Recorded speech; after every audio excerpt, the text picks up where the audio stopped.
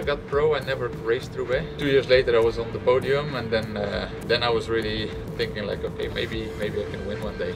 10 years later I'm still trying, but I've been a few times close, and yeah, this race just brings a lot of drama, but also a lot of happiness. Be on the front foot, make sure we follow the horses, we got a man there.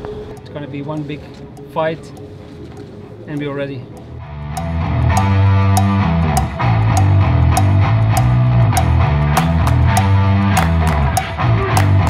Yeah, I mean, I think I went from maybe one of the coolest moments of my life, being the first guy onto the Arenberg, to maybe one of the worst moments of my life, standing there and watching everyone go past.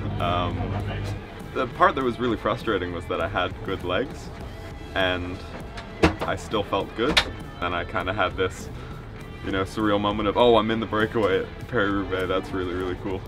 But yeah, it was an amazing experience for sure.